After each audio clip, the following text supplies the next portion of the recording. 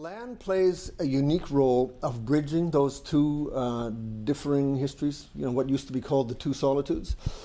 The English-speaking community in Quebec has the highest percentage of artists of any community in Canada, and that includes francophones in Quebec, anglophones outside Quebec.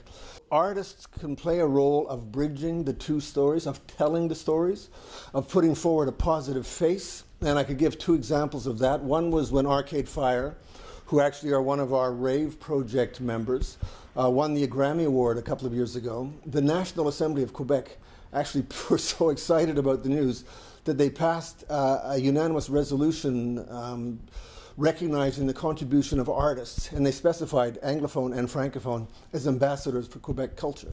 That was a very, very important moment to underline the importance of English language arts within Quebec, and so we do a lot about promoting that kind of story.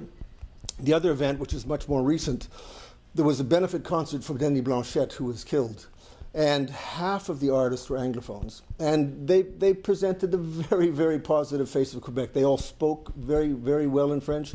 Several of them sang in French. And it just demonstrated how artists can break down those old barriers and perform the role of bridging communities and building a shared vision.